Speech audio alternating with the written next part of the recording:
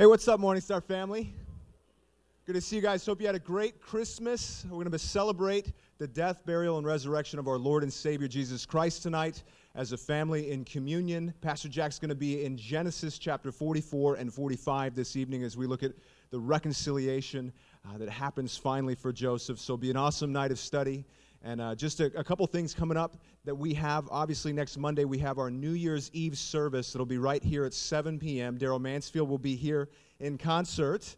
And then likewise, Pastor Jack has a very special message that he's prepared, vision for the church and for you in 2013. So we pray that you would be here with us to share that and walk out the door prepared for a new year. Let's go to the Lord in prayer. Our King, we come before you humbly, and we are so thankful that while we were yet sinners, Christ, you died for us. Our sin that had made us rebellious enemies, you extended your hands in grace, love, forgiveness, and mercy on the cross. A cross meant for us that you gladly wore, and joy for the joy set before you of reconciling us to God. We celebrate what you've done. We thank you for our salvation. And it's our heart's desire to spread this message that you've given us to everybody that we see. We pray for the message this evening. Pray that those who don't know you here would meet you tonight. And those of us who do, that we would be ignited to share you. In Jesus' name we pray. Amen. Well, good evening. You guys ready to worship the Lord together? Let's go ahead and stand and let's lift up our voices. He certainly is greatly to be praised, isn't he? Put your hands together.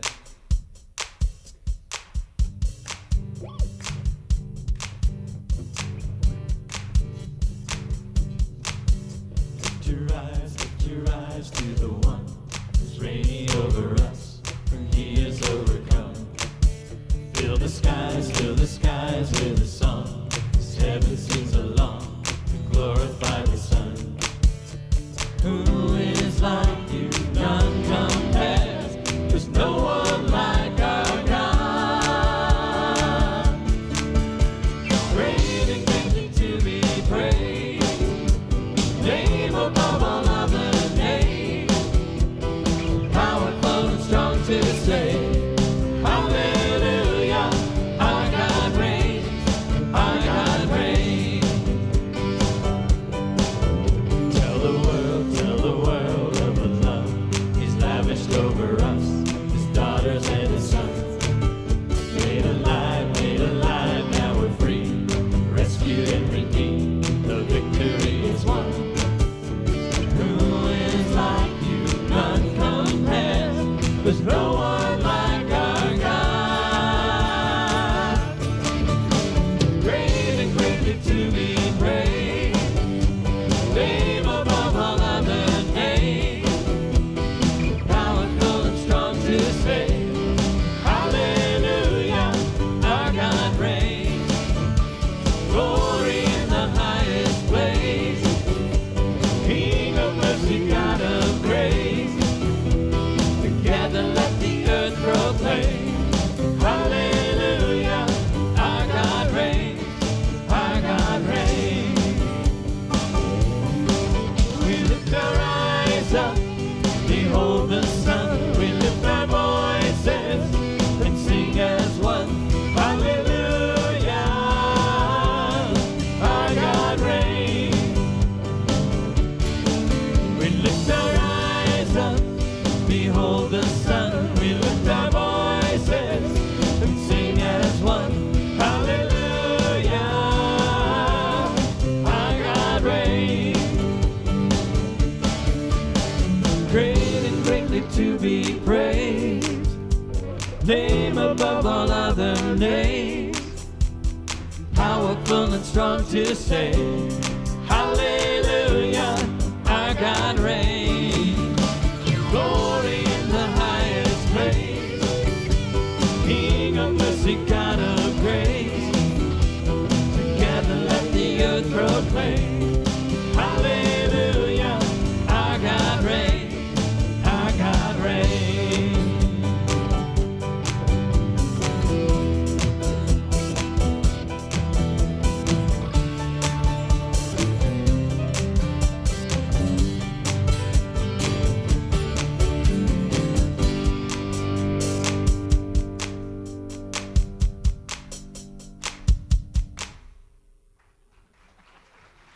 Very good. You can be seated.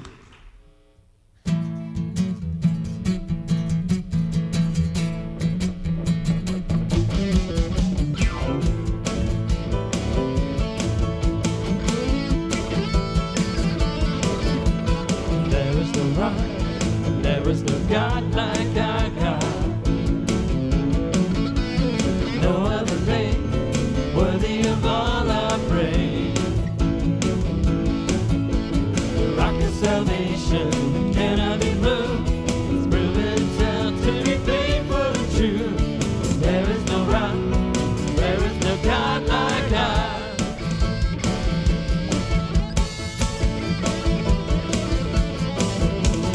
There is no rock, there is no God like our God. No other name worthy of all our praise. The rock of salvation cannot be moved. It's proven itself to be faithful and true. There is no rock, there is no God like God.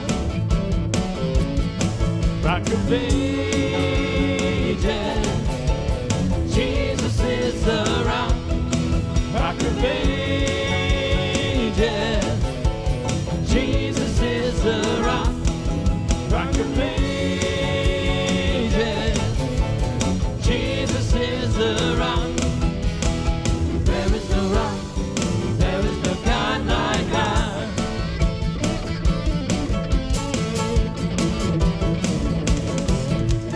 There is no rock, there is no God like our God. No other name worthy of all our praise.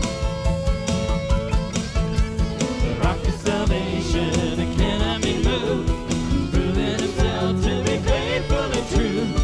There is no rock, there is no God like our rock of ages.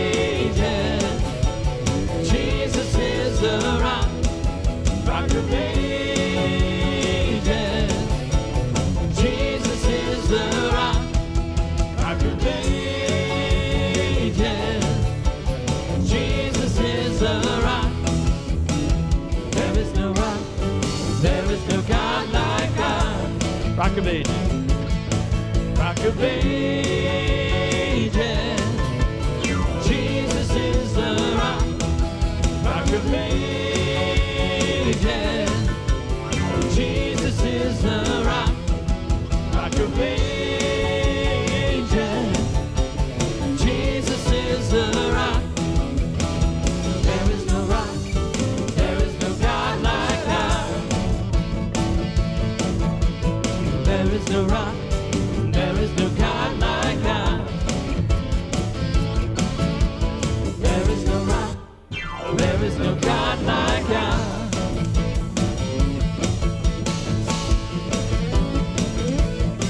Rock of ages.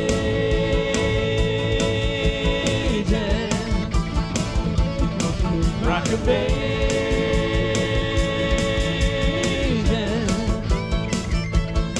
Rock of ages.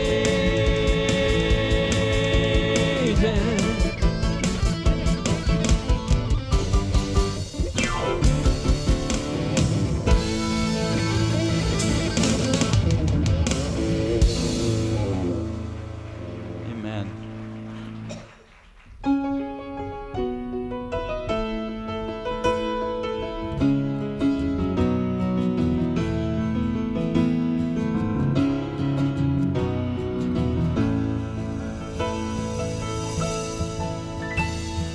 Beholding your beauty is all that I long for.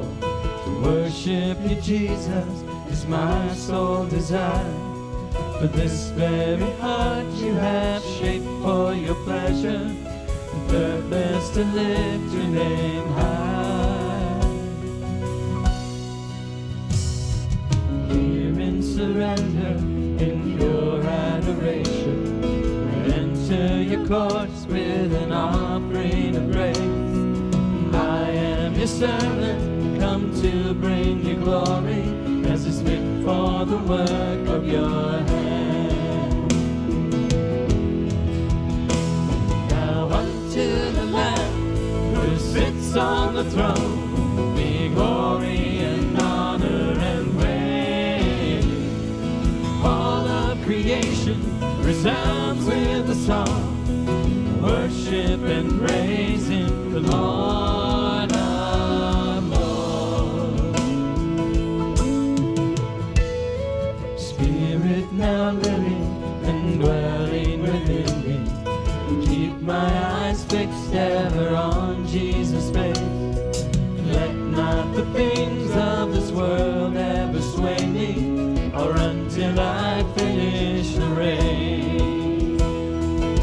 Sing to the Lamb, singing unto the Lamb who sits on the throne, be glory and honor and praise. All of creation resounds with a song, worship and praise the Lord. Now unto the Lamb who sits on the throne, be glory and honor and praise. All of creation resounds with a song, worship and praise Him, the Lord of Lords. Sing holy. Holy Lord, you are holy. Jesus Christ is the Lord. Holy Lord, you are holy. Jesus Christ is the Lord. Holy Lord, you are holy. Jesus Christ is the Lord. Now unto the Lamb who sits on the throne, be glory and honor and praise. All of creation resounds with a song, worship and praise Him, the Lord of Lords. Lord of Lords, Lord of Lords, Lord of Lords.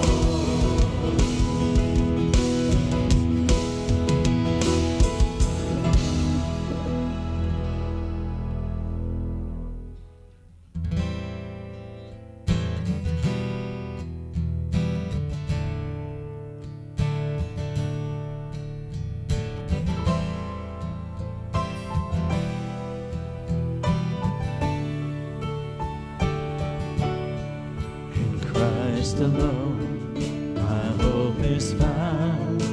He is my light, my strength, my song. This cornerstone, this solid ground, firm through the fiercest drought and storm. What heights of love, what depths of ease, when fears are stilled and striving cease. My comforter, my all in all, here in the love of Christ I stand.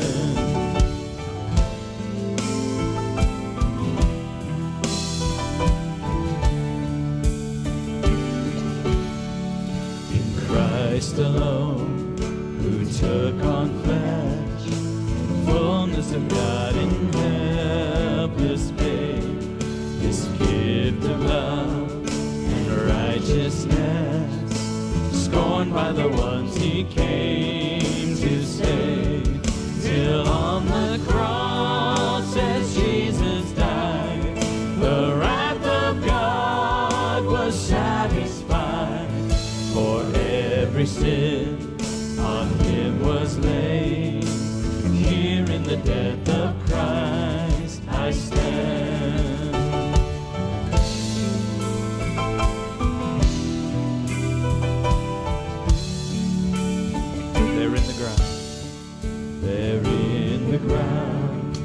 his body lay, light of the world by darkness flame, then bursting forth in glorious day, up from the grave he rose again. And as he stands in victory, sin's curse has lost its grip on me, for I am his and he is mine, bought with the precious blood of Christ.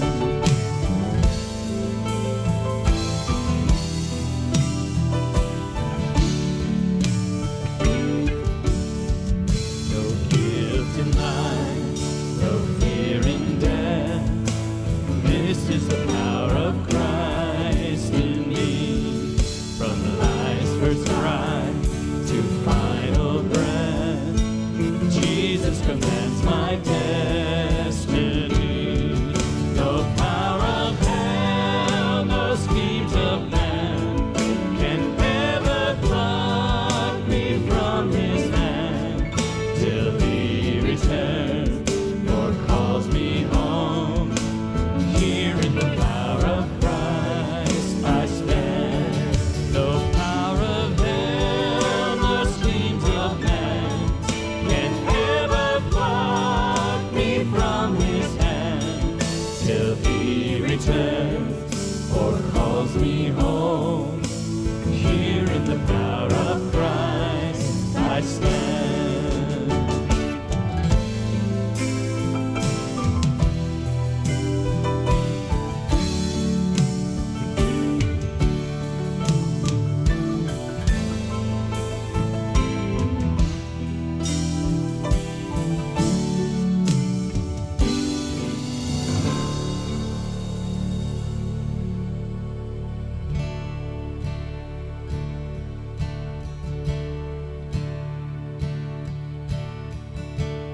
Worthy is the Lamb who was slain, holy, holy is he. Sing a new song to him who sits on heaven's mercy seat. Worthy is the Lamb who was slain, holy, holy is he. Sing a new song to him who sits on heaven's mercy seat. Holy, holy, holy is the Lord God Almighty, who was and is to come.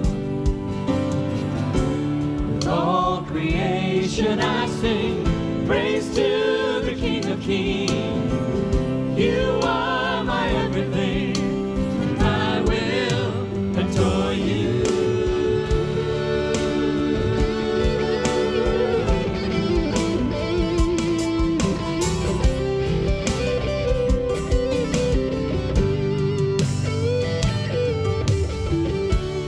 Clothed in rainbow, living color, flashes of lightning, rolls of thunder. Blessing and honor, strength and glory and power be to you, the only wise King. Holy, holy, holy is the Lord God Almighty, who was and is to come. With all creation I sing praise to the King of Kings.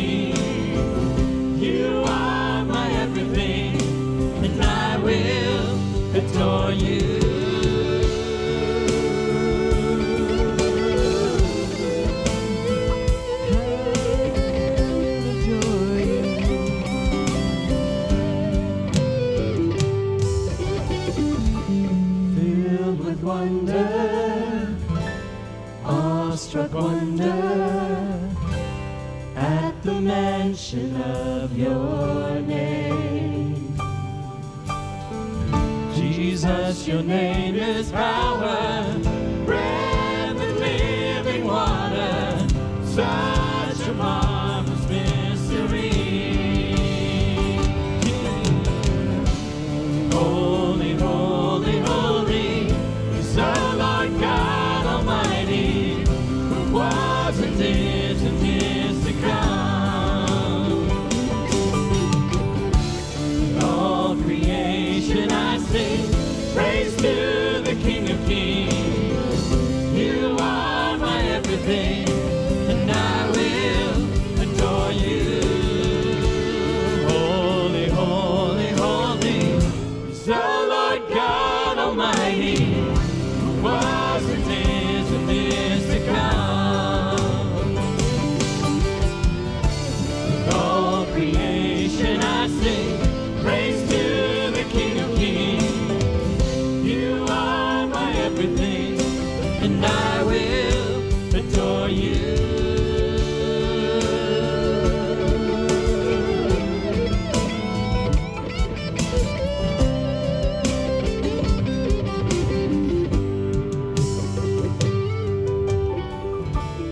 Filled with wonder, awestruck wonder, at the mention of your name.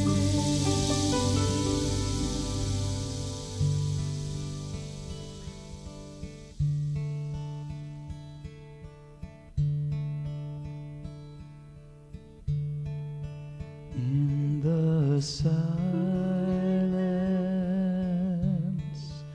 I will worship you. In the silence,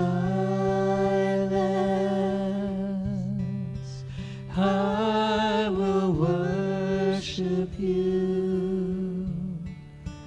In the silence, I will worship you. I will worship you.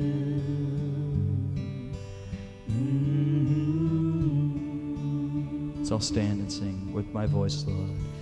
With my voice, Lord, I will worship you. With my voice, Lord, I will worship you.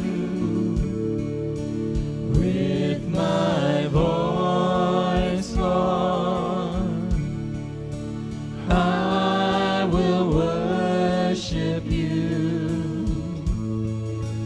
I will worship you.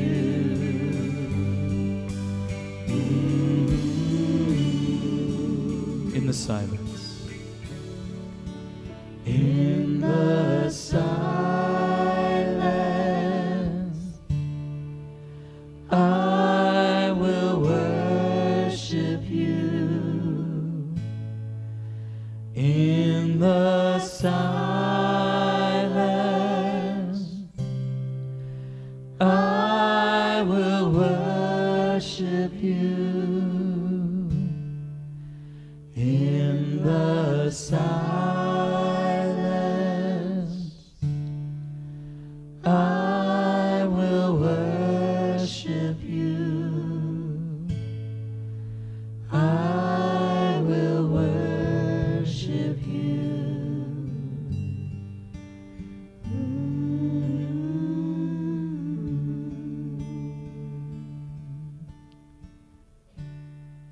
and Lord, it is from silent and reverent hearts that we now come before you and ask humbly that you would teach us through your word, your precepts, your judgments, the way that you would have us go. In Jesus' name, amen.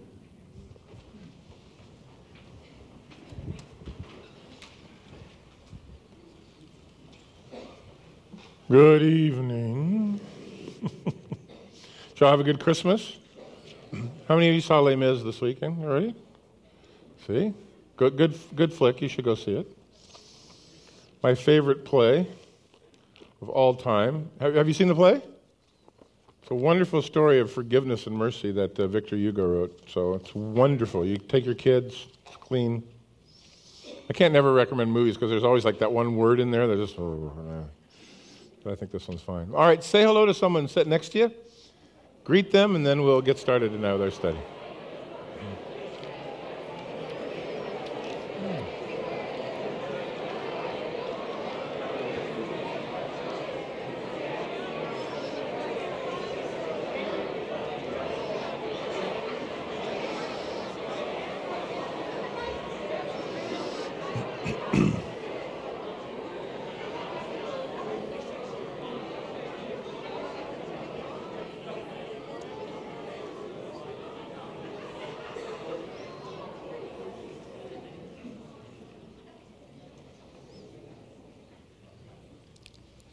Shall we open our Bibles this evening to the book of Genesis, chapter 44, verse 18, as we continue on Wednesday evenings our walk through the book of Genesis. We have about 4 more weeks, I think, to go. We will do Exodus immediately following. We will also begin on Sunday morning, a week from Sunday, the book of Ecclesiastes. If you've been with us at any length as we've gone through Genesis, you know, narrative teachings are where the lessons are found in the picture, in the story. So we tend to go a bit slower because we have to stop and look at the story and ask the Lord, what would you have us to learn? And much of the book of Genesis is narrative. We will get to a chapter here in a little bit where Jacob sits down in chapter 49 with his boys and he brings words from the Lord to them, and it'll be written in the poetic terms, and you can even see it in your Bible the way that it's written in prose. But for the most part, we've been studying narrative, and we've spent a lot of time with Joseph. 17 years old, he gets sold into slavery by his brothers who are jealous of him and his visions and his dad's favoritism. He spends 10 years serving as a master of the house, if you will, for Potiphar. Spends 3 years in prison, accused of rape, something he did not do. And by the time that he is 39 years old, we will find him here in chapter 42 in the second year of the famine. Now, in chapter 41, Joseph had been made second in command in Egypt because God had brought him out of prison when the Pharaoh dreamed a horrible couple of dreams. He didn't know what to do with his magicians couldn't help him. But Joseph said, well, the Lord can help you. And he said, God has shown you what is coming, 7 years of great abundance, followed by 7 years of tremendous famine. You should make plans during those 7 years of plenty. And Pharaoh said, well, who should we put in charge? He looked at Joseph. He said, who's smarter than you, has been anointed by God. And so Joseph went from a prisoner in a matter of a few hours to vice Pharaoh, if you will. In chapter 42, we began a series of studies that really cover one subject. It is the revelation of God to Joseph, why all of these years of suffering had come his way. Not that he doubted the Lord, you won't find one place where he did. Not that he questioned God, he did not. But what a blessing after 22 years of being mistreated and sold out and sent down the river and wondering about your family, that God begins to show Joseph the purposes behind all that he had faced. And so in chapter 42, at the age of 39, he begins to see these past difficulties and years of unfairness, or so it seems, come together. And he begins to see God's plan in all of this. In fact, in chapter 42, Jacob sent his 10 boys minus Benjamin, who was now his favorite, also from Rachel, his favorite wife, Joseph's mom as well. And he sent them to Egypt, some 265 miles away, along very dangerous roads with lots of money in hand to buy food for the family because there was no food in Canaan as well. When they arrived, Joseph recognized his brothers. They didn't recognize him. It was a shock to him, but they bowed before him. And it says that Joseph remembered the dreams that he had dreamed back in in verse, I think, 9 of chapter 42, that he had dreamed 21 years at the time earlier. Didn't reveal himself to them at the time. He spoke roughly to them. He wanted to do a couple things. He wanted to test where their hearts were. He wanted to see if they were sorrowful over what they had done to him. He wondered about his father, Jacob, whom he hadn't seen in 2 decades. He wondered about his younger brother, Benjamin, that he had left behind, that he didn't see in the group. And so he began to put tests to them, really to bring them to the place where he might know their hearts before God. So he starts by accusing them of being spies. He threatens to keep 9 of them in prison and send one back to find the youngest one that they had already told him was still left and that their dad was good. He kept all of them in prison for 3 days, brought them all out and said, I fear Elohim. That should have maybe caught their attention, a Egyptian speaking about the Jewish God. But I'm going to keep Simeon, and the rest of you go, and I want you to bring that little boy Benjamin back so I might know you're not liars, but you're telling the truth. And he picked Simeon, who Jacob will say in chapter 49 was the meanest of them all, the most mean-spirited one of the group. So he sends the rest home, and while the boys are listening to the orders, they begin to tell one another, you see, this is what happens when we do things that God hates. And God is now getting even for us for all of the wickedness that we've carried forth. And they begin to talk about how they had treated Joseph. But they spoke in Hebrew, and Joseph had been speaking to them Egyptian through an interpreter. And Joseph listens to his brothers talk to one another, believing somehow this was God's payback for their wickedness and selling them off and their lives and all. And it caused Joseph to just weep. In fact, he had to turn away and cry. He cries, by the way, a lot, Joseph.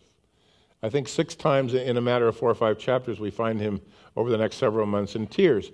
His brothers were riddled with guilt, right? They had been carrying this around for 2 decades, and it was almost as if they were waiting for the hammer to drop.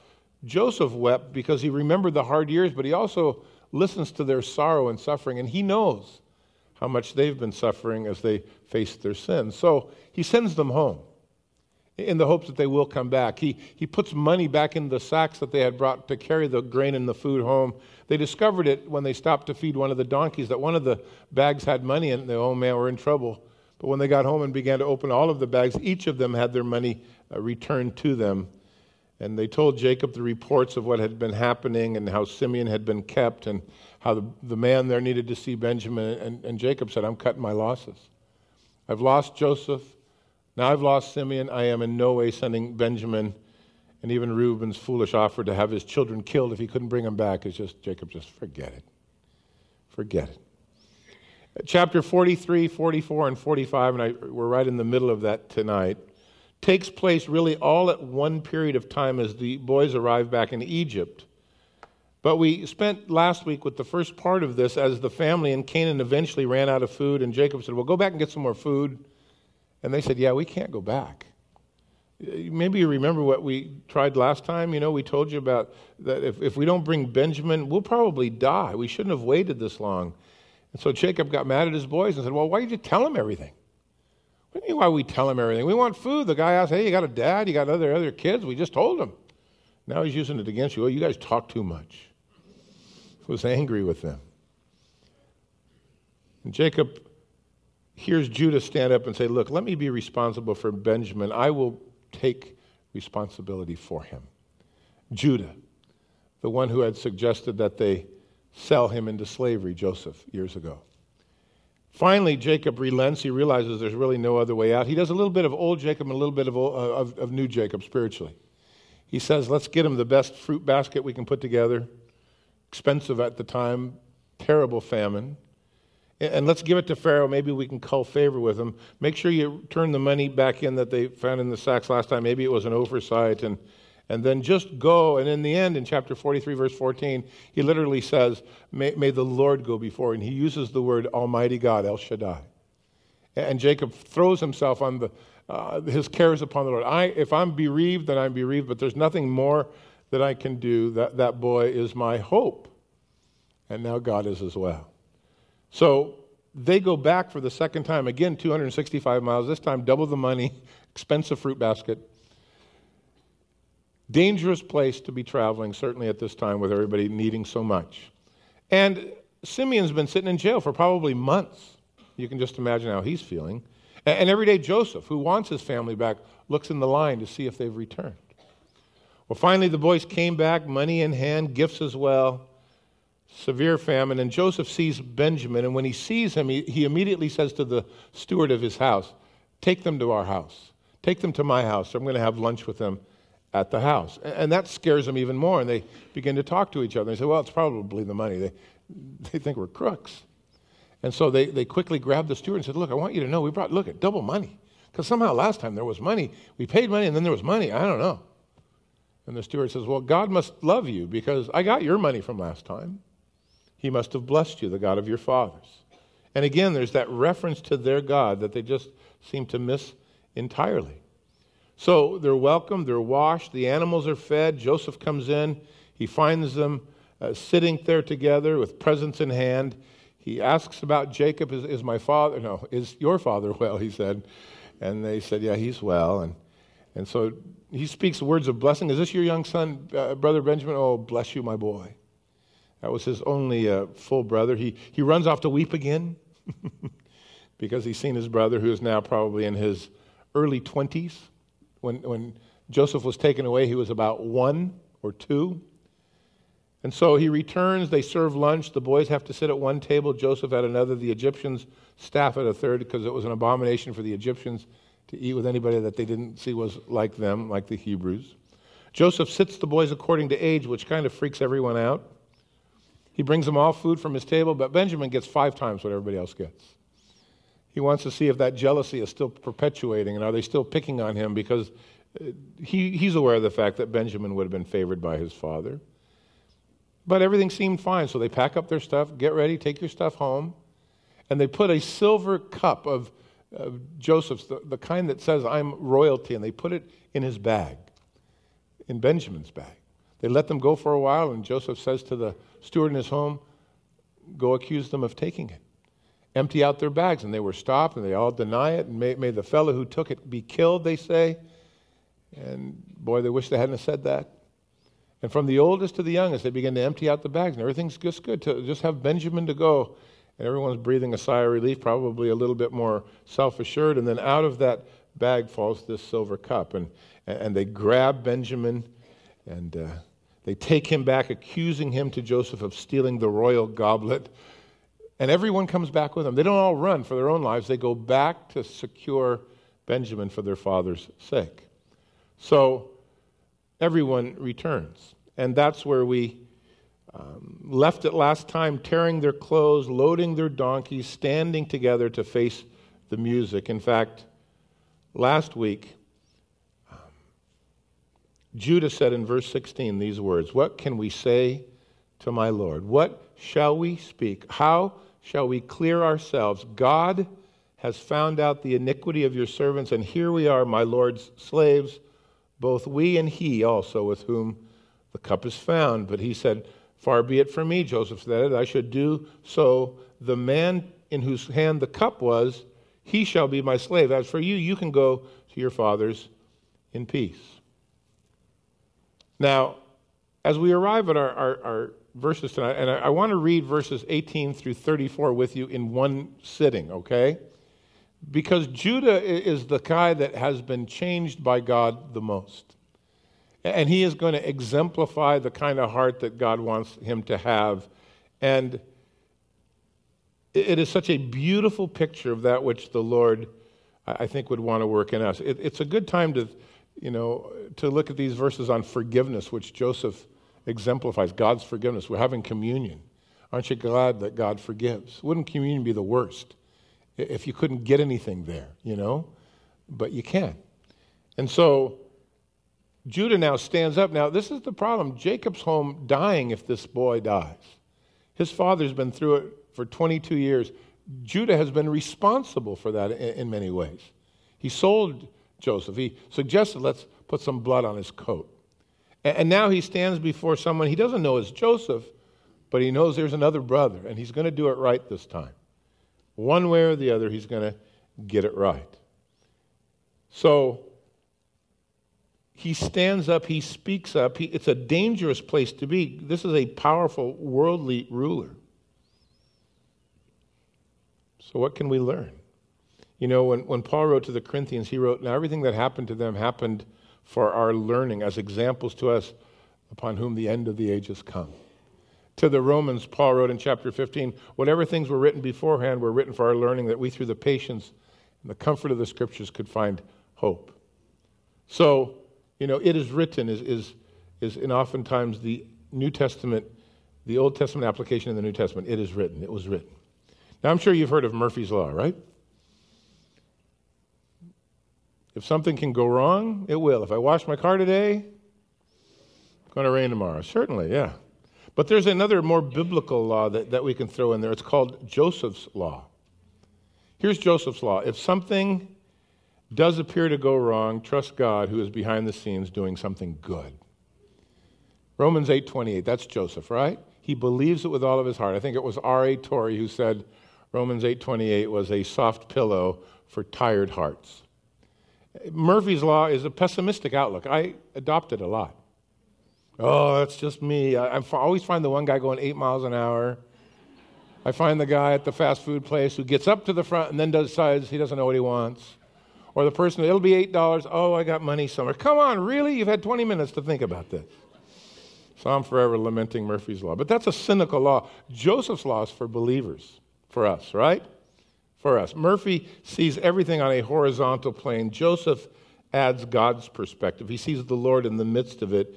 And even when for years, and I mean years, 22 of them to be exact, when he cannot fathom what God is doing, he is one of those amazing saints who realizes God is in charge. His plans will be glorious. He'll rest in him before he sees them worked out, but he's hearing them worked out here. And not only is his family back, but he's the reason they're going to be saved. God sent him ahead, and all he needs to do is forgive, and he's more than willing to do that.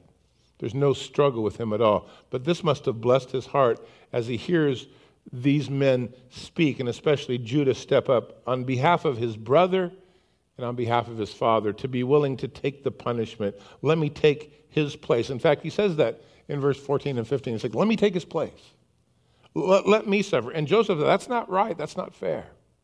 I just want the man who committed the sin to suffer, the one who stole the goblet to suffer.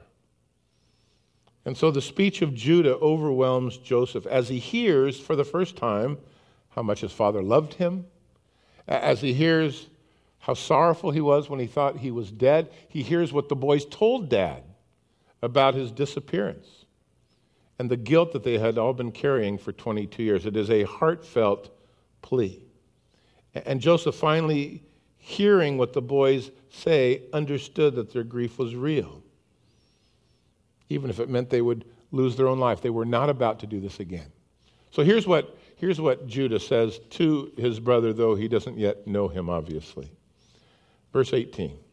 Judah came near to him, and he said, "O my Lord, please, let your servant speak a word in my Lord's hearing, and do not let your anger burn against your servant, for you are even like Pharaoh. My Lord asked his servant, saying, have you a father or a brother? And we said to my Lord, we have a father, an old man and a child of his old age who is young. His brother is dead. He alone is left of his mother's children, and his father loves him. And you said to your servants, bring him down to me, that I might set my eyes upon him. And we said to my Lord, the lad cannot leave his father, for if he should leave his father would die. But you said to your servants, unless your youngest brother comes down with you, you shall see my face no more. And so it was. When we went up to your servant my father, that we told him the words of my Lord, and our father said, go back, buy us a little food. And we said, we cannot go down. If our youngest brother is with us, then we will go down, for we may not see the man's face unless our youngest brother is with us. And your servant my father said to us, you know that my wife bore me 2 sons. And the one went out from me, and I said, surely he is torn to pieces, and I have not seen him since. But if you take this one also from me, and calamity befalls him, you shall bring down my gray hair with sorrow to the grave. Therefore, when I came to your servant my father, and when I come to him, and the lad is not with me, since his life is bound up in that lad's life, it will happen, when he sees that the lad is not with us, that he will die. And your servants will bring down the gray hair of your servant our father with sorrow to the grave. For your servant became surety for the lad to my father. And I said, if I do not bring him back, then I shall bear the blame before my father forever. Now therefore, please, let your servant remain instead of the lad as a slave to my Lord, and let the lad go with his brothers. For how shall I go up to my father, if the lad is not with me, perhaps I see the evil that would come upon my father. Now that's a different guy than Judah going, let's sell that little sucker, put some blood on his jacket and tell Daddy die. Quite a different guy, huh, these 22 years. I mean, his heart has been touched and it has been changed. I want you to notice that his understanding as well as ours of Jacob's relationship with these boys through his favorite wife, Rachel, hadn't changed much. He hasn't quit playing favorites, though he was from a family that did, and he carried it into his own. It had been nothing but trouble. He had so loved Rachel and those two boys, Joseph and Benjamin, that he just separated them in his heart. And notice that even after 22 years, Jacob hasn't gotten over the grieving at all of the death of what he believes to be Joseph, which is why he is now inseparable from Benjamin, who I suspect is being suffocated by this. 22 years old, don't go in the street, don't get hurt, don't go too far away from home. He's 22. But Dad is not letting him go, right? Because he hasn't learned to grieve. He's been paralyzed by it. He stopped living. And it certainly sets before us a man, Jacob, who didn't let God handle these things in his life. He's not gotten over it. We know folks that have had someone in their family die, whether it's a child or a spouse or a parent, and they never seem to get beyond it. You can counsel them all you want and support them all you like, but until they're willing to let go and let God be God and rest in his care, not going to get any better. Most folks, when people die, grieve, and grieving usually starts with denial, followed by shock, sometimes anger. They're angry at God. Why did you take my life, my friend's life, my wife's life, my child's life? Or they're angry at the person who died. How could you leave me alone? And sadness and depression and all, but there's always that slow learning to cope. You move on, You have hope, not like those who have no hope. But somewhere along that line of adjustment, people, they stop, they check out, they shut down, they die themselves. And you can see it in Jacob. It's a pretty unhealthy paralysis, but his son cares for his father. Didn't before. And so now is making a plea to a man that he has no idea who he is. Some bigwig Egyptian ruler, like the Pharaoh, can live or die by his word. And he pleads for him so that his father wouldn't have to suffer any more than he already has. So it's a great turn in his heart, and one that comes from a fellow who, let's not kill Joseph, then we've got no gain. Let's sell him and pocket the profit. And Judah shares his promise to his father to be responsible for Benjamin. He offers to be the substitute, even as our Lord does for us. If I don't bring him back, it's going to kill my father. Now, you're Joseph. You're on the other side of this equation. What would this do to you? Because finally you get what you need, the proof of their sorrow over their sin, of their love, how the jealousy has gone out the window, and it was more than he can handle, and so he has to let himself be known now. He can't play the charade anymore. There's nothing now to be gained. Before we turn, though, and finish the chapter and go down to through chapter 45, there's something to be said about maintaining relationships that this family's not very good at. And I think we've pointed it out to you 3 or 4 different times as we've gone through the book of Genesis that relationships tend to be very fragile anyway, but they're precious. And sometimes a word spoken in anger or bitterness can sever a relationship, and it can last for generations. I've been to a lot of hospital rooms and to a lot of accident scenes and to a lot of funerals and heard a lot of people grieving about what they should have done. I wish we had time to forgive. I wish we had time to have called. I wish we would have not said what we did. And they're remorseful words that they can't be undone. And I watched Judah, who for 22 years has just been dying, and now it's his one opportunity to play the hero for his father's sake. An actual act of love, finally, from a boy who hadn't been that close to his father. So, if anything, may the Lord teach us as we have communion tonight that you should probably just get over your grudge.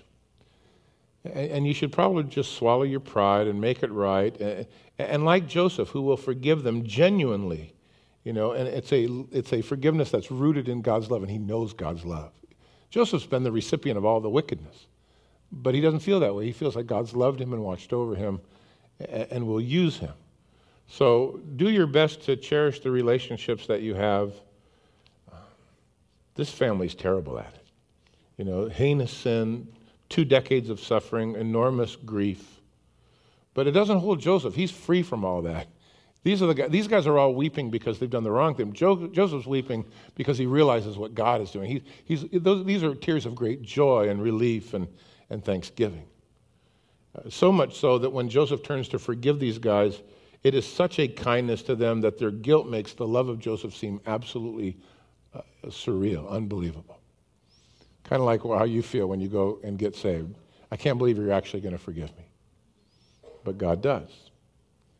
So we read in verse 1, chapter 45, "Now Joseph then could no longer restrain himself before all those who stood by him, and he cried out, 'Make everyone go from me.' And so no one stood with Joseph as he made himself known to his brothers." He sends out the Egyptian servants. He puts out the interpreter. He pulls off that fake beard of horsehair. He starts talking to them in their own language. And I'm sure that they're going, "Oh, this can't be true. This is weirder than weird now." They'd only known him as the Lord of Egypt with great power, and now they see who he is. This is Joseph. And Joseph's love for them, his joy in seeing Benjamin, his joy in hearing of his father, the willingness on the part of their brothers and Judah to protect this young boy and to serve their dad was exactly what he wanted to hear. So off comes the headdress, and off comes the disguise, and weeping yet again, he reaches out to them. In fact, verse 2 says, "They wept so loud that the Egyptians in the house of Pharaoh heard about it." Oh, the doors were shut, but the noise wasn't kept out. 12 grown men crying like little babies. Joseph sheds tears of joy. It's kind of like that scripture about there's joy in the presence of one angel over one sinner who repents. Here's a whole room full, and the estrangement is over, and the enmity has been removed. And verse 3, Joseph says to his brothers, "I am Joseph. Does my father still live?" He's not sure they're telling the truth yet. But his brothers could not answer him, for they were just dismayed at his presence. They were in shock. They were speechless, troubled, alarmed. The word dismayed means to be disturbed. You can just frozen in time, right? And so Joseph says to his brothers, "Please come near me." And so they came near, and he said, "I am Joseph, your brother whom you sold into Egypt. But now do not therefore be grieved or angry with yourself because you sold me here. God sent me before you to preserve your life." They couldn't get it together. They were just freaked out. The Hebrew word nagash means draw near, or literally look into my eyes. And I think Joseph just went to, "Oh, it's me, the guy with the dreams. The fellow you let cry when you're sitting eating your lunch. Don't be angry with yourself. Don't be hard on yourself. You might have sold me. God sent me." See, there's Joseph's outlook. Don't you think that's great? And he mentions it to focus them on the Lord and his work rather than upon their failure. Look, you sinned, but God had a plan. And I love how Joseph sees God's sovereignty overruling the actions of men so that even the wrath of men will bring praise to God, which is a verse in Psalm 76, verse 10, I think. So Joseph speaks, but notice verse 5, not in anger. He's not angry. He wants to comfort his brother. You don't have to be mad at yourself. I know what you did was wrong, but God had a hand in this, and he took what you meant for evil, he turned it around. Joseph has this wonderful hand of grace. How can you be forgiving? You can be forgiving when your eyes are on the Lord. I know what you did was wrong. You tried to hurt me. You tried to kill me. You tried to take money from me. You tried to hide my disappearance, but God sent me. He has a plan. He wants to save our family. This is the way he chose to do it. Now, this isn't the response in verse 5 of the average person, would you say? But Joseph's hardly an average person. And the only way he comes to this is after 22 years of being convinced that God was still ruling and that not everything was lost. But he didn't see that until right now, till he saw these boys, till he heard their story. Now he gets it. But he was willing to let God be God even if he didn't get it for all of those years. So God wants to save our family. I've been set ahead to make that happen. I get it now. But you see, here's his theology, verse 6. For these 2 years the famine has been in the land. There's still going to be 5 more years in which there'll be neither plowing nor harvesting. And God sent me before you to preserve a posterity for you in the earth, and to save your lives by a great deliverance. So now it was not you who sent me here, but God. And he has made me a father to Pharaoh, and the Lord over all of his house, and a ruler throughout all the land of Egypt. See, Joseph looks at every consequence of difficulty as God had a plan. You and I usually look at consequences of difficulty and we go, Murphy's Law. Right? Not Joseph's law. This is Murphy's Law. If it can go bad, it's going to go bad. I always say to my wife, we get in line to go buy something. I go, okay, which line? Because I'll pick the wrong one.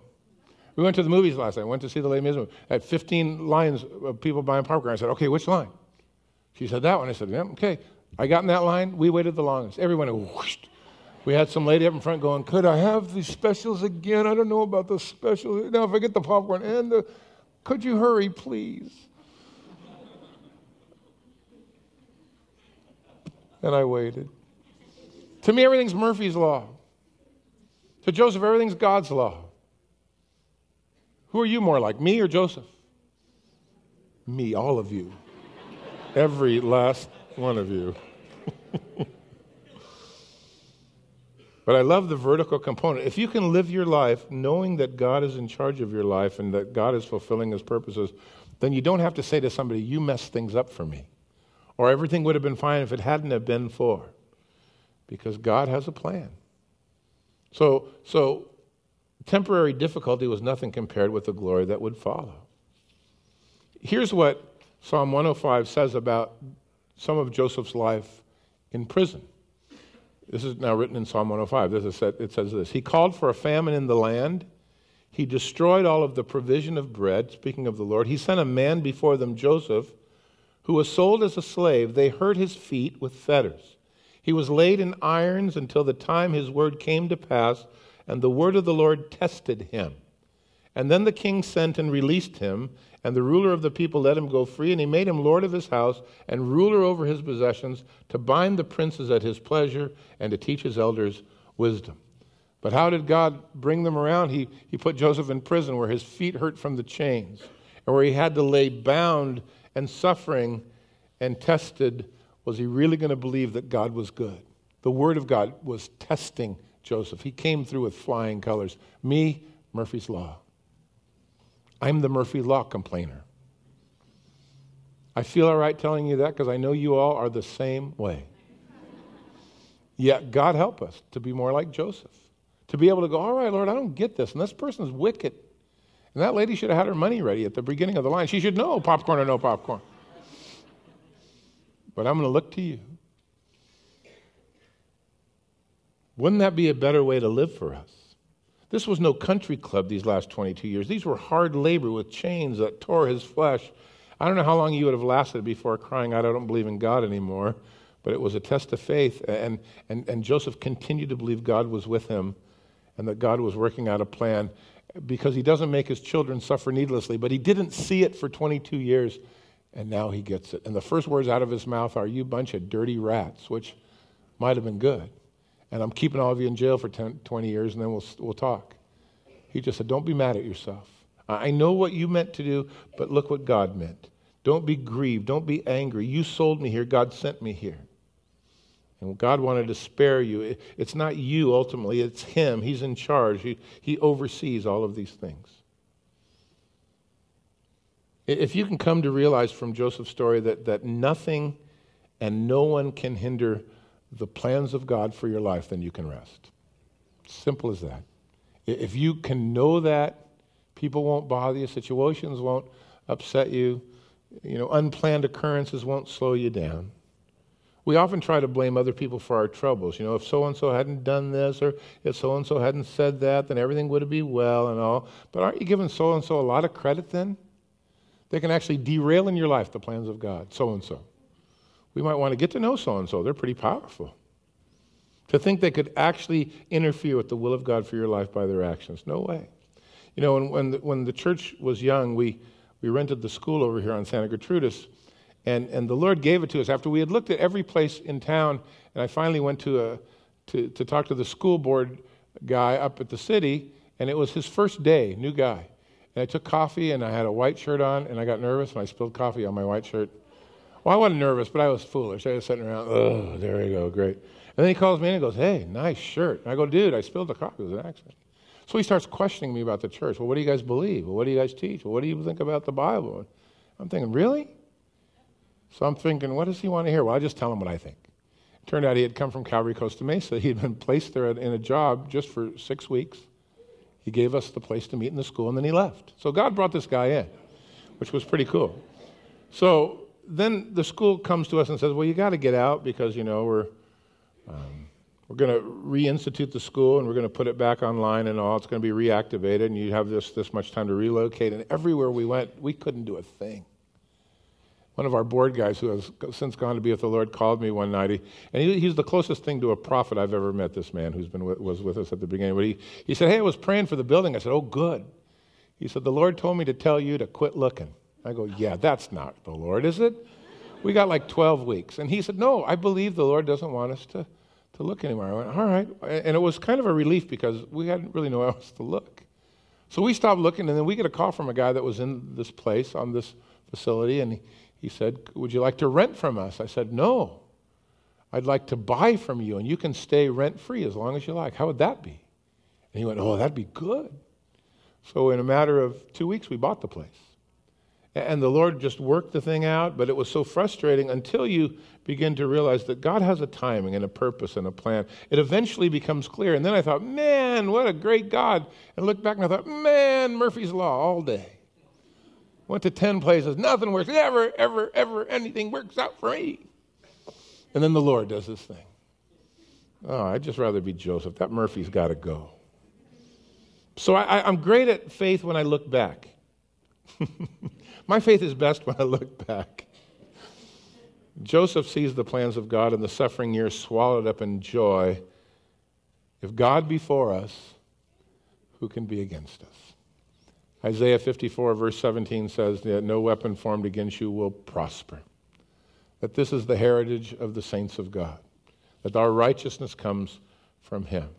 So Joseph tries to comfort brothers that are now both terrified and guilty and not sure what to do with his mercy and grace which they're facing in his life. Verse 9, hurry up and go to my father, Joseph says, and say to him, thus says your son Joseph, God has made me Lord of all of Egypt, so come down to me, don't tarry. You can dwell in the land of Goshen. You shall be near me, you and your children, your children's children, your flocks and your herds, and all that you have. And I will provide for you, lest you and your household and all who you have with you come to poverty, for there is still 5 years of famine. Behold, your eyes and the eyes of my brother Benjamin see that it is my mouth that speaks to you. You shall tell my father of all the glory in Egypt and of all that you have seen, and you shall hurry and bring my father down here. And he fell on his brother Benjamin's neck, and he wept again. And Benjamin wept on his neck, and he kissed all of his brothers, and he wept over them.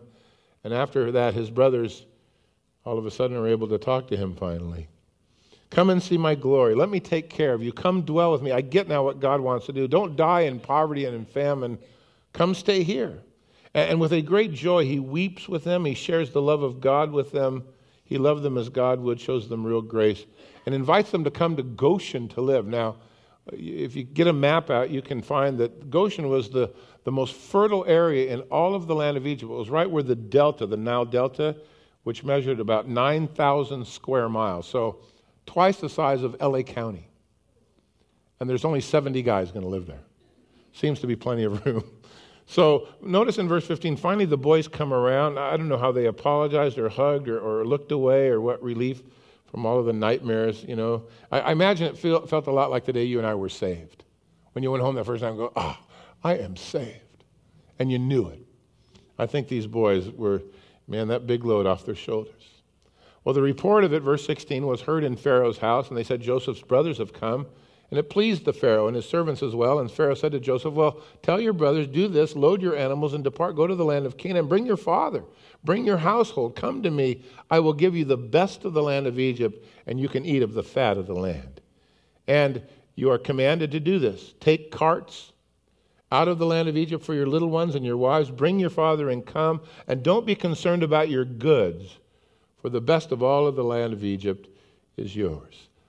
Now, if you were Joseph and you had Murphy's Law driving you, the Pharaoh wouldn't like you like this, because you'd be the complainer, the griper, that I don't deserve to be here. I've spent 3 years in prison. Man, I'm going to get get even someplace.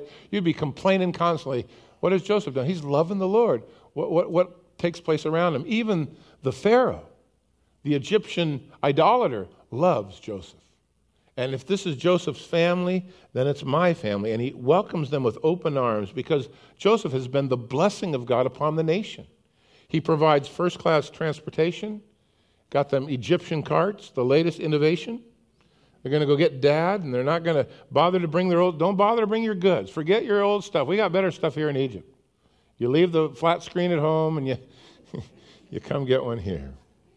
So notice he says to him, this is what I command you to do. Verse 20, or verse 19, you're commanded to do this. Don't worry, Joseph. And Joseph wasn't a guy that took advantage of things. But the Pharaoh commanded him, take advantage of my provision. And so verse 21, the sons of Israel did so. Joseph gave them the carts according to the command of the Pharaoh. He gave them provisions for the journey. He gave to all of them, to each man, a change of garment. Actually, it says changes of garments, plural. But to Benjamin, he gave 300 pieces of silver and 5 changes of garments, because that's his buddy. And he sent to his father these things, 10 donkeys loaded with the good things of Egypt, 10 female donkeys loaded with grain and bread and food for his father for the journey. And they sent the brothers away, and they departed. And he said to them, now see that you don't become troubled along the way. The clothing was a mark of wealth in the Bible days, certainly a change of clothes. I'm interested that Joseph said, don't fall into trouble along the way. The word is the word perturbed or squabble. And it literally seems to say, Joseph said, now don't fight with each other on the way home. Don't let this slow you down. Guard your temper, It's over. Don't try to blame each other. Don't try to point fingers. Just go home and come back. Let this thing go. Well, they get home, verse 35. They went up out of Egypt, and they came to the land of Canaan to Jacob their father, and they told him, saying, Joseph is still alive, and he's governor over all of the land of Egypt. And Jacob's heart stood still because he did not believe them.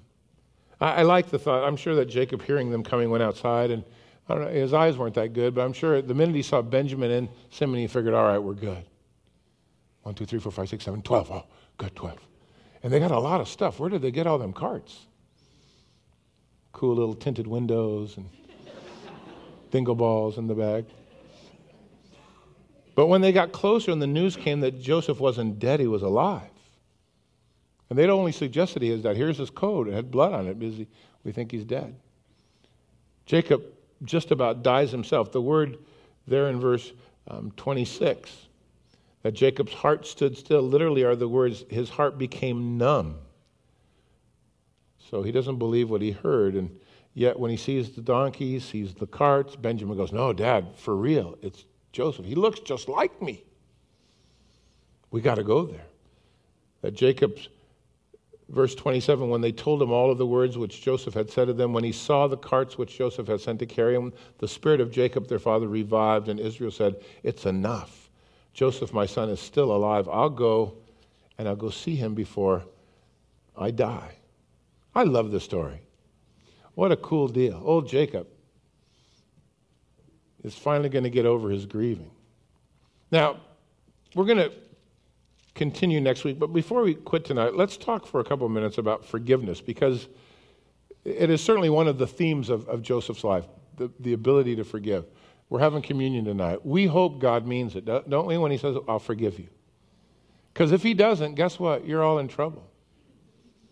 All right, we're all in trouble. Forgiveness, first and foremost, is a choice. It is a choice that is based upon God's word to you. If you base forgiveness on feelings, you'll never get there. Because feelings are hurt. Feelings are betrayed. Feelings will let you down. Feelings will justify the I was taken advantage of. Feelings can't do it. You got to choose. Joseph he could have felt really bad looking at these guys now on their faces going, I told you when I was dreaming this was going to be right. He could have done a lot of I told you so's, but he didn't. He chose to let God be God. Oh, Lord, you were in charge when I was getting ripped off, and this is the plan that you had. Feelings won't work. If you wait for other people to repent before you forgive them, that won't help either. If you say, well, I'll forgive them if they say sorry in a way that I think they mean it. No, that won't work. I remember going out and meeting Corrie ten Boom when she used to come out to Costa Mesa in her later years of life, and she would actually, a couple of times, came out to the Sunday evening services at Costa Mesa and just read the Bible in her little Dutch accent. And since I was born in Holland, I always, enjoyed her more than maybe most folks. But her family were Christians, and they lived above a jewelry shop in Haarlem in Holland. And during the war, her dad, who was a watchmaker, began to hide the Jews in the walls of their house to try to keep them from the Nazis. And they were caught, and the family together sent to a concentration camp, and many of her family died there. Well, she made it through years of harsh treatment. And years later, while she was out on her speaking tour later on in her life, there was a man who walked up to her after she had spoken and stuck out his hand and said, would you forgive me? And she recognized him as being the chief guard that had watched over her and her family and put several of her family members to death. And he appeared at a meeting. Now, I don't know how you would feel about that.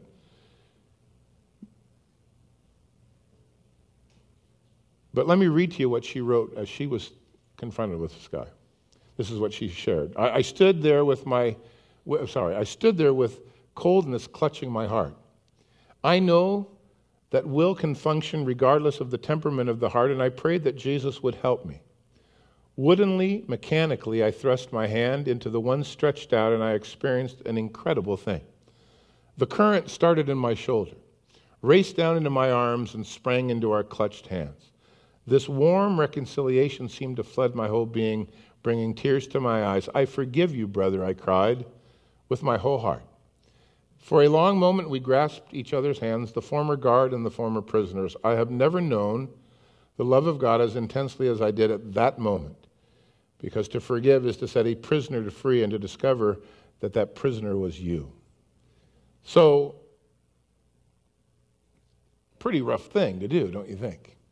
But I look at Joseph and I think, these boys walked out of that place free that day because Joseph was right with God. It only took one guy. And Joseph grew another foot in my appreciation of him, You look at Joseph, oh, he's a monster in the Lord. No, he's even bigger. He's even more than that. What a shock it was for them to be forgiven. What a shock it is when I discovered God wanted to forgive me. Not that he would, but that he wanted to. I think that moved me more than the fact that he would, because I figured God could do whatever he wants. But when he wants to forgive me. Come on, Lord, forgive me. You don't have to beg. I want to forgive you.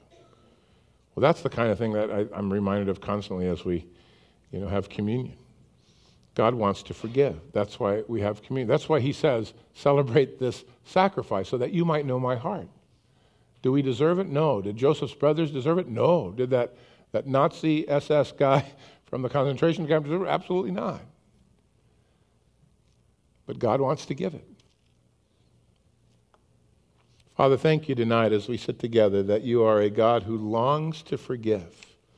And may we learn from Joseph not just the idea of your forgiveness for us being willing and constant, but Lord, may we learn from Joseph that when there are no explanations for the difficulties that we face, the comfort that we have is that the minute our lives are surrendered to you, it is no longer some happenstance or some kind of fortune or luck or good turn of events, or just a constant law of Murphy.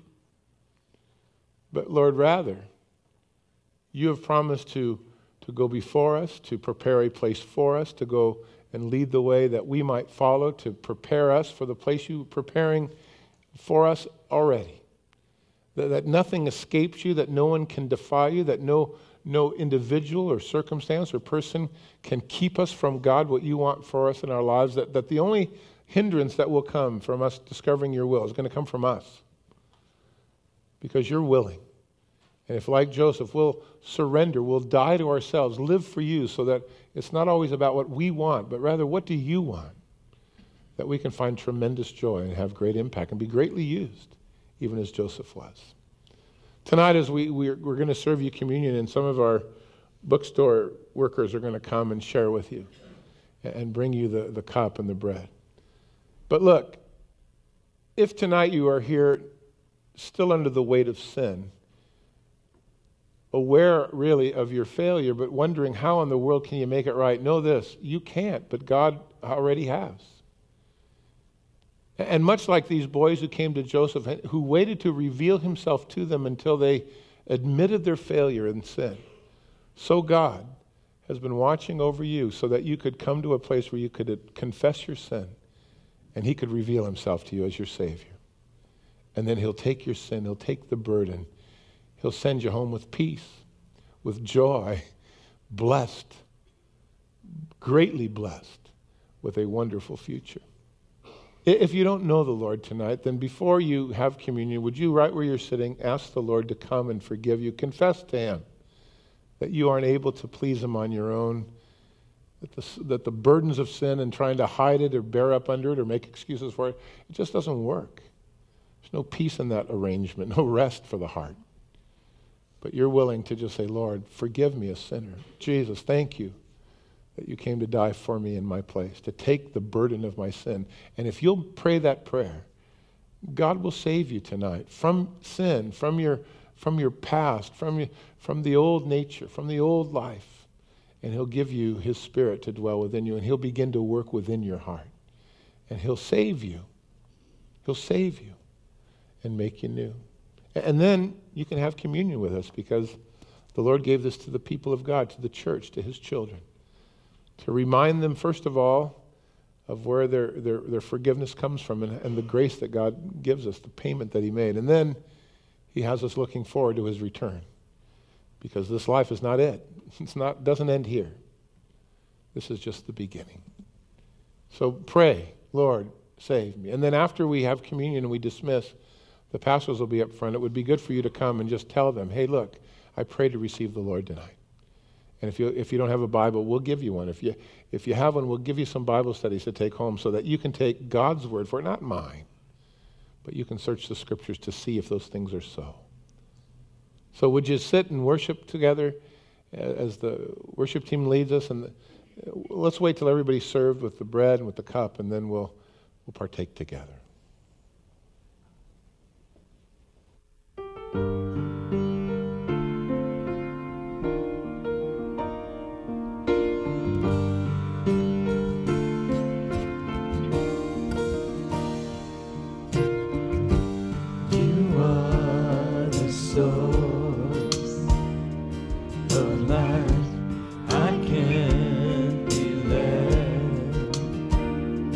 Behind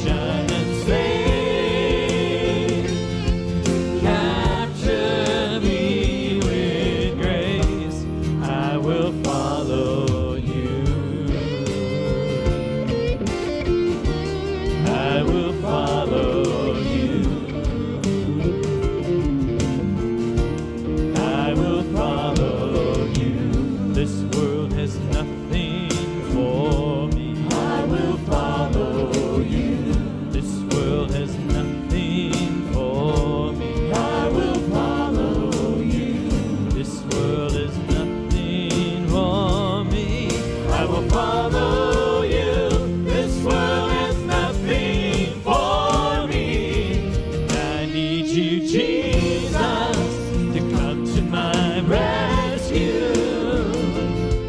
Where else can I go? There's no other name by which I am saved.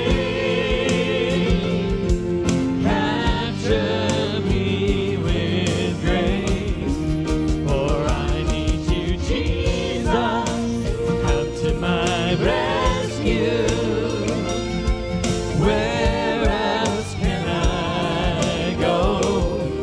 There's no other name by which I am saved. Capture me with grace. Won't you capture me with grace? Won't you capture me with grace? I will follow you. I will follow you. I will follow you.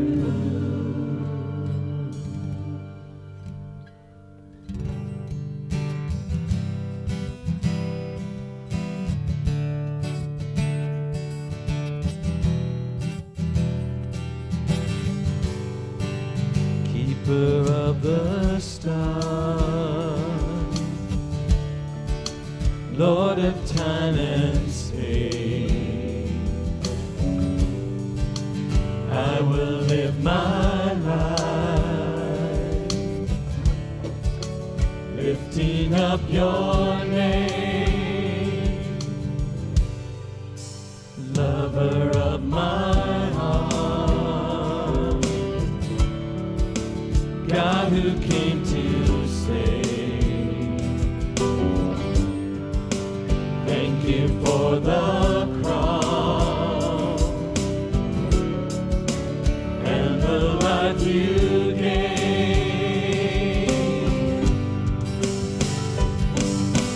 Wonderful, powerful, Jesus is your name. Hallelujah, Jesus. Hallelujah, Jesus. Hallelujah, Jesus.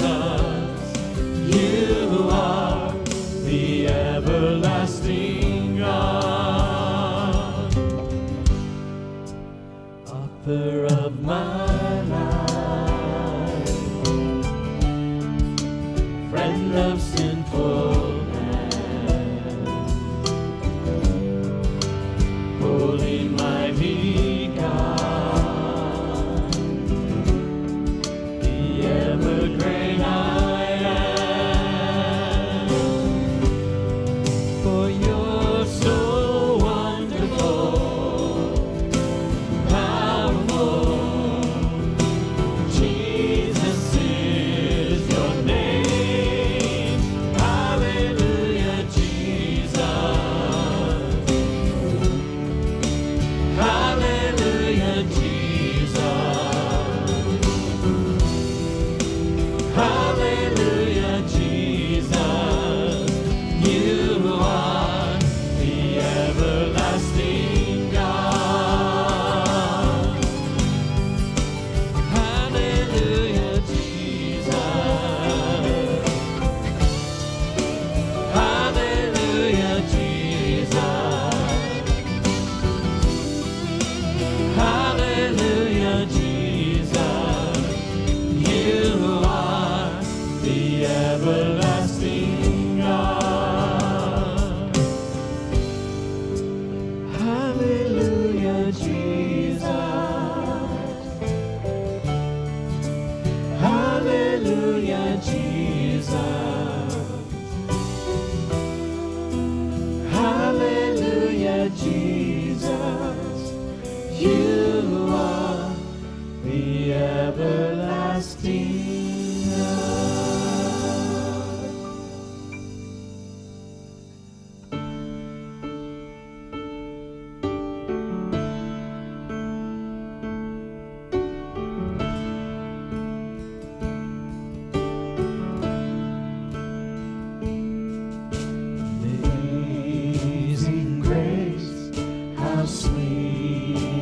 sound that saved a wretch like me. I once was lost, but now I'm found.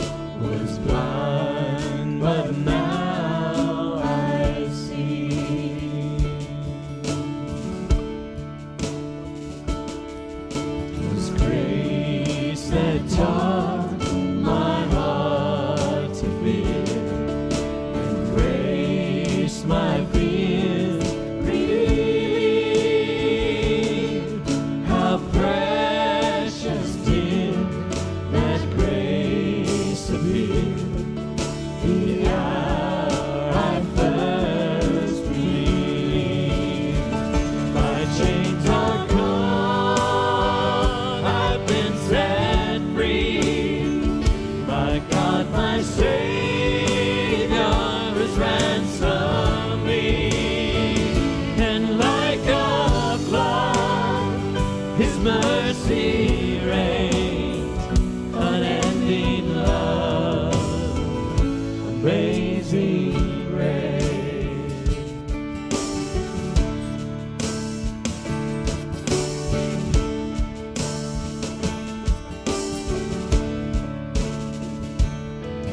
The Lord has promised good to me. His word my hope secure. He will my shield and portion be, as long as life endures. My chains are gone, I've been set free. My God, my Savior has ransomed me. And like a flood, His mercy reigns, unending love, amazing grace. My chains are gone, I've been set free. My God, my Savior has ransomed me. And like a flood, His mercy reigns, unending love, amazing grace. Bless you, Lord.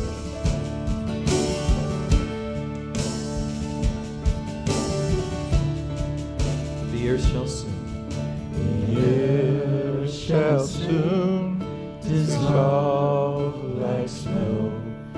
The sun forever to shine.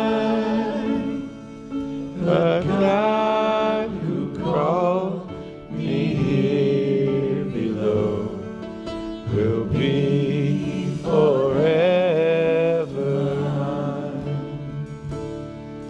Will be forever mine. You are forever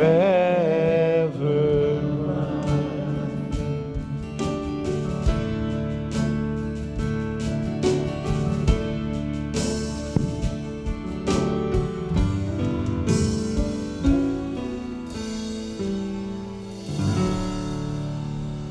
Father, tonight as we sit together, it is with great joy that we think about the forgiveness that you have brought to us through your Son. Much like Joseph's brothers, they certainly deserved worse, far worse, for the grief and the hurt and the lies and the deception that they harbored for so long. And we're not much different, Lord, when it comes to you. We say things we mean towards you and then go do what we really mean somewhere else. And yet you have sent your Son to save us. While we were yet sinners, you died for the ungodly. So Lord, tonight as your people, your children, we thank you, Father, that you chose to love us when we chose to hate you. And that you chose to forgive us when we chose to try to deceive you and use you for our own benefit. And tonight we're products of God's love, God's grace. And Lord, for some that tonight This is their first night as children of the kingdom, children of God. Remind us, Lord, again, as we hold the cup and the bread in our hands, that because of you, we have hope. This isn't the end of our life. This isn't the end of days. This is just the beginning. There's an eternity waiting for those who have trusted in you. Absent from the body, present with the Lord. So, Father, we give you tonight our lives. We thank you for saving us. We come to worship you. And as we have communion, we pray that you'd remind us again of what you were willing to pay to set us free. Let's hold the bread up before the Lord tonight. Beth Day is going to come and lead us in a prayer over the bread.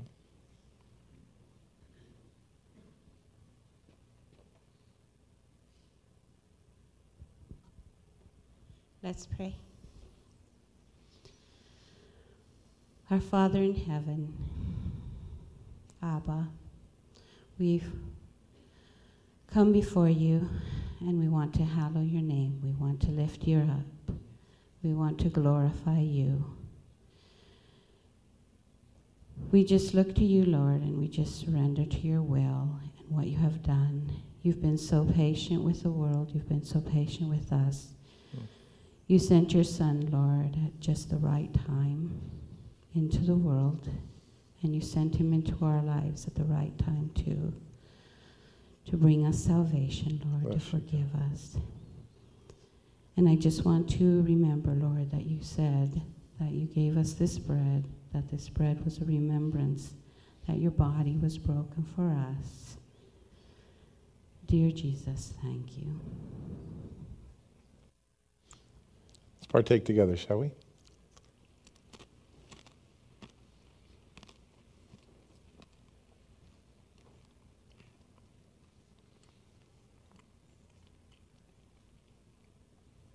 Thank you, God.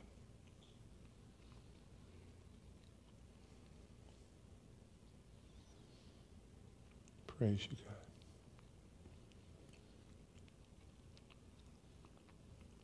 Shall we hold our cups up as well as the Lord, after supper, bless this third cup of the Passover feast? He spoke of his blood being shed for our sin, new covenant. Glenn Kovac's going to come and lead us in a prayer over the cup.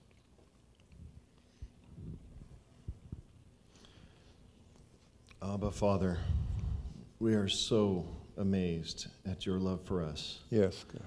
Father, that you would send your only begotten Son to pay the price of sin, Lord, the penalty that we could not possibly pay. That's our Lord Savior, Jesus Christ. Lord Jesus, we just thank you for enduring the shame, the mockery, the humiliation, the beatings, Yes. for enduring the cross, Lord, and putting an end to it all, that we might have hope. And our hope is in you, Lord Jesus. So, Lord, we do this in remembrance of you. Yes. Partake.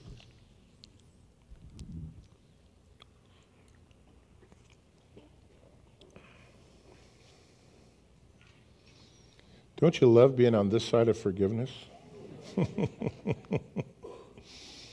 Now to go forgive as he's forgiven us. Shall we stand together? For those of you that prayed to receive the Lord tonight, our pastors will be up front after the service. Would you please come tell them, look what God is doing in my life, so we might pray for you. I want to remind you, next Monday night, our New Year's Eve service starts at 7. Daryl Mansfield's going to bring his whole band out here and rock out. It'll be great. We'll have a lot of fun. Looking forward to it. So let's pray together after we sing this last song, and then we'll look forward to seeing you on Sunday as well.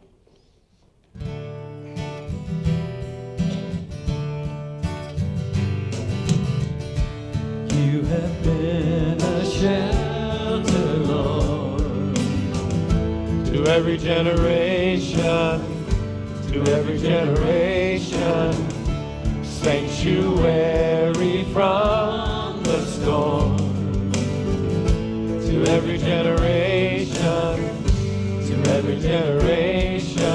Lord. Sing that again. You have been a shelter, Lord, to every generation, sanctuary from the storm. to every generation, to every generation, Lord, to every generation, Lord. And Father, as we leave this place tonight, we realize because of your grace that there is no record of our wrongs before you, that our slate is clean, white as snow, that you've come to reason together with us. You paid the price. We get the benefit. You get us. We get you. And so, Lord, tonight may we learn from Joseph and the narrative that you set before us, the story that contains the lesson that we are supposed to live our lives knowing, God, that you're sovereign over our lives, that you'll take care of things, that no one will get in the way of what you want to do with us, so we can rejoice at all times. And secondly, Father, that we need to forgive, even as we've been forgiven. Help us to do that this year. May we more than ever be men and women of God who are able to forgive from the heart. In Jesus' name, amen. God bless you guys. Have a great week. Oh, by the way, poinsettias, we don't need them. You want them, come get them, or they're going to get, 86. Okay, God bless you guys.